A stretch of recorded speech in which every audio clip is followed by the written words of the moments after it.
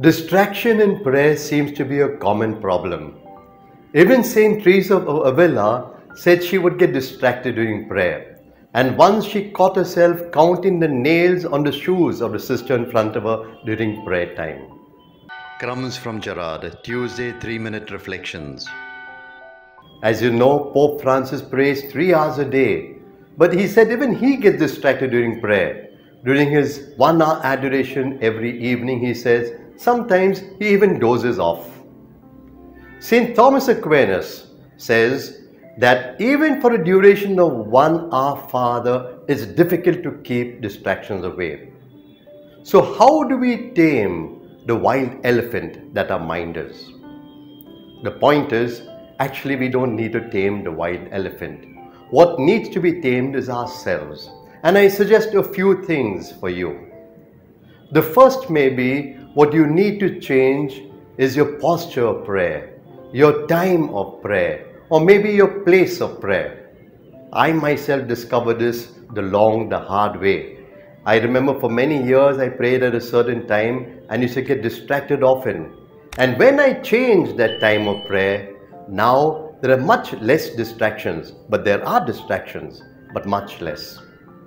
The second, and this is really helpful, see what the Catechism of the Catholic Church says. To set about hunting down distractions would be to fall into their trap, when all that is necessary is to turn back to our heart. So that's it. It's normal to be distracted, but forget about the distraction. Every time you're distracted, just come back to your prayer.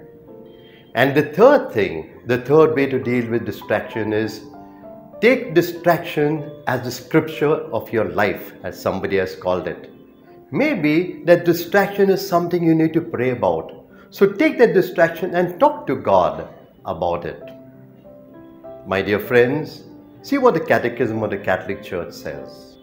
A distraction reveals to us what we are attached to, and this humble awareness before the Lord should awaken our preferential love for Him and lead us resolutely to offer Him our heart to be purified.